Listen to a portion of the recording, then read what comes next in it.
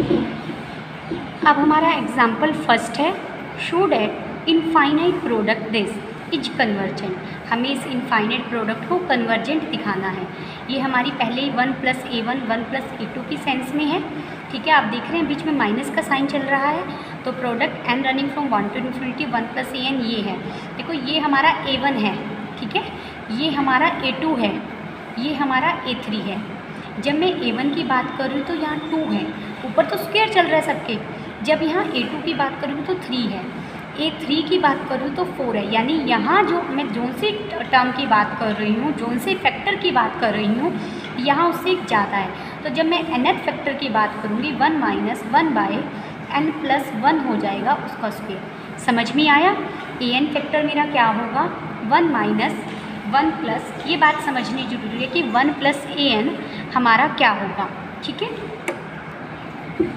1 + an क्या होगा? 1 - 1/n + 1 का स्क्वायर। इसे सिंपल कैलकुलेशन करके आप सोल्व कर लेंगे। यहाँ तक ये हो जाएगा n/n + 1 इंटू n + 2/n + 1। मुझे एक सिमिट्री बनानी है, इसलिए मैंने इनको अलग अलग रखा है। इसका होल स्क्वायर नहीं करना, आपने इसको अलग अलग कि n के ओवर में n से नेक्स्ट फैक्टर आएगा n + 1 कंजुगेटिव फैक्टर, और n + 1 से नेक्स्ट फैक्टर कंजुगेटिव फैक्टर यहाँ है, जिससे मैं हर टर्म बता सकती हूँ, कोई भी इसका फैक्टर बता सकती हूँ। तो Pn क्या होता है? Product of partial n sums की n फैक्टर्स की प्रोडक्ट।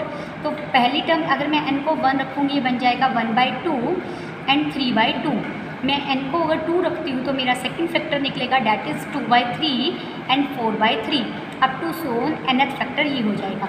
देखो ये 2/3 इससे कट जाएगा, 4/3 इससे कट जाएगा, यानी यहाँ एक फर्स्ट फैक्टर बचा है तो एक लास्ट फैक्टर बचेगा हमारा, बाकी सारे कटते चले जाएंगे। ठीक है, इसका लास्ट फैक्टर इसके फर्स्ट फैक्टर से कटा है। हर ब्रैकेट में दो नंबर्स प्रोडक्ट में है, 2 फैक्टर है। हर पहले वाली जो स्टार्टिंग वाली ब्रैकेट है उसका लास्ट फैक्टर अगले वाले के फर्स्ट से कटा है। ठीक है, क्लियर? तो जब हम इस फैक्टर पर आएंगे, पहले ये डिस्कार्ड हो जाएगा और ये बच जाएगा।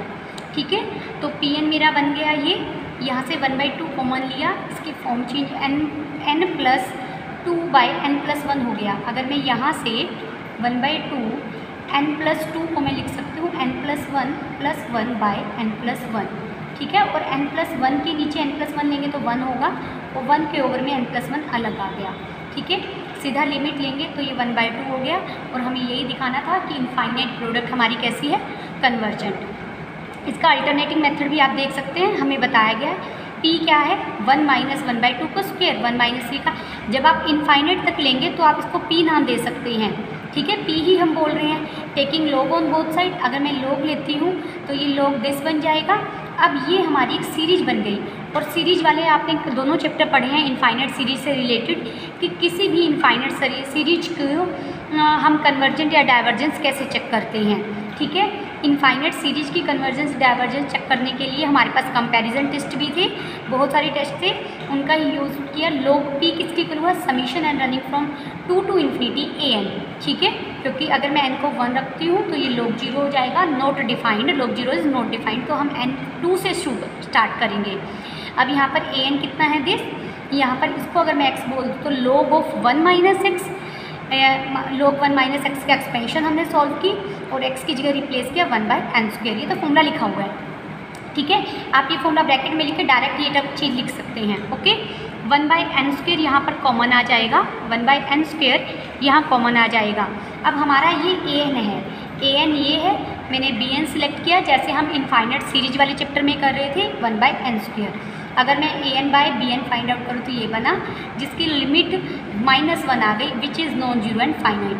कंपैरिजन टेस्ट क्या कहता है? an एंड bn कन्वर्जेस और डाइवर्जेस टुगेदर, यानी जैसा इनमें से किसी एक का बिहेव हमें पता लगेगा तो दूसरे का भी बिहेव वैसा ही होगा। लेकिन bn तो मुझे पता है कन्वर्जेंट है बाय p टेस्ट, क्योंकि p > 1 के लिए हमारी सीरीज कैसी होती है? कन्वर्जेंट। अगर bn कन्वर्जेंट है तो डेफिनेटली an भी कन्वर्जेंट होगी। अगर an कन्वर्जेंट होगी तो यानी ये कन्वर्जेंट हुआ।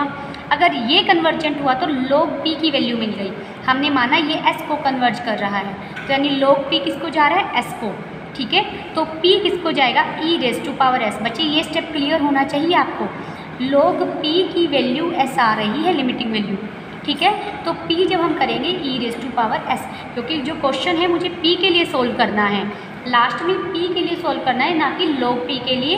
तो आप लोग को उधर लास्ट में ज़रूर लेकर जाएंगे। नेक्स्ट एग्जाम्पल है show that the infinite product this converges as an tends to infinity. फिर हमने वही काम किया जो पीछे किया था अल्टरनेटिव मेथड में, इसको p नाम दिया, taking log on both side, दो की पैरेंथेसिस लगा दी, इस तरीके से लगाया हमने। देखो यहाँ 2 चल रहा है, 4 चल रहा है, 6 चल रहा है, तो आपको ईजी हो जाएगा कि ब्रैकेट्स कैसे इंसर्ट करनी है, ठीक है। Taking log on both side, तो ये बन जाएगा हमारा इस मिशन में कन्वर्ट हो गया N running from 1 to infinity log of nth term हमने लिख दी। जैसे हम n को 1 रखेंगे मुझे ये मिल जाएगा, प्लस जैसे n को 2 रखेंगे ये मिल जाएगा, प्लस n को जब 3 रखेंगे ये मिल जाएगा, अप टू सो ऑन। इसको सिंपल से कैलकुलेशन से सोल्व किया, पिछली क्वेश्चन की तरह log 1 माइनस एक्स की एक्सपेंशन सोल्व कर दी, डैट इज़ दिस, ठीक है। यानी अब log जो an है हमारा ये अंदर वाला हो गया, बाहर समीशन था और ये पूरा an है। an अगर मैं bn सेम पीछे वाले एग्जाम्पल की तरह 1/n² लेती हूँ, तो an/bn क्या होगा, -1/4। Bye comparison test this and this converges और डाइवर्जेस टुगेदर, bn लेकिन कन्वर्जेंट है bye p test, hence an is convergent to a finite number s। हमने कहा है s, log p अगर s को कन्वर्जेंट है तो p किसे कन्वर्ज करेगा, e⁻s को।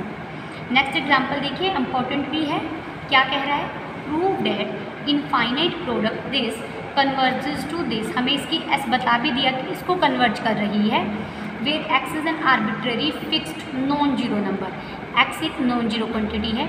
pn क्या है, देखो बच्चा, प्रोडक्ट pn पहले n पार्शल फैक्टर्स की प्रोडक्ट, तो cos x/2 cos x/2 square cos x/2 raise to power n-1 cos x/2 raise to power n, ठीक है। इनकी प्रोडक्ट्स ली हमने, multiplying both side by sine x/2 raise to power n, हमने दोनों तरफ sign x/2 raise to power n को multiply कर दिया, और नेक्स्ट स्टेप में राइट हैंड साइड में सिर्फ 2 से मल्टीप्लाई और 2 से डिवाइड कर दिया। अब ये हमारा फॉर्मूला बन गया, ठीक है। क्या फॉर्मूला बना, 2 sin a cos a is equal to sign 2a। अगर यहाँ पर मैं साइन 2a करूँगी तो ये बन जाएगा, ठीक है ना, ये कन्वर्ट हो गया, क्या बन गया, साइन 2a, यानी x/2 raise to power n की जगह 2 से एक 2 कट जाएगा, 2 रेज़ टू पावर n-1 रह जाएगा। फिर हम 2 से मल्टीप्लाई करेंगे और 2 से डिवाइड करेंगे, और फिर इनके लिए सेम फॉर्मूला लगाएंगे, ठीक है। दिख रहा है आपको, एक टर्म कम होती जा रही है। जब मैं n टाइम्स तक ये स्टेप रिपीट करूँगी तो लास्ट में ये 1/2 raise to power n sign x हो जाएगा, ठीक है। यानी pn क्या हुआ, 1/2 raise to power n sign x divided by sine x/2 raise to power n, ठीक है। अब इस क्वेश्चन में हमने इसे x से मल्टीप्लाई किया, और x से, देखो बाहर 1/2 है और मैंने इसे साइन x/x से मल्टीप्लाई किया और x से ही डिवाइड कर दिया, x/sin x/2 raise to power n। जो ये यहाँ पर 2 रेज़ टू पावर n था, ये इसके साथ ले लिया, यानी साइन x/x और x/2 raise to power n sign x/2 raise to power n हो गया। Taking limit and tends to infinity, pn equal आ गया दिस, इसकी लिमिट क्या है, 1, ठीक है, क्लियर।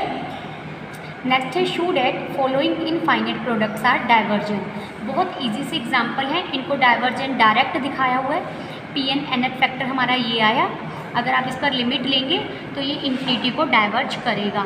ऐसे ही नेक्स्ट क्वेश्चन है, 1 + an हमारा ये है यहाँ पर, अगर pn हमारा 1/n बचा, जैसे ही मैं इस पर लिमिट लगाती हूँ डायरेक्ट ये 0 को आ रहा है। आंसर देखो, इसका कोई भी फैक्टर खुद से 0 नहीं है और इसकी जो लिमिट है वो 0 आ रही है, तो डाइवर्जेंस टू 0 लिखेंगे।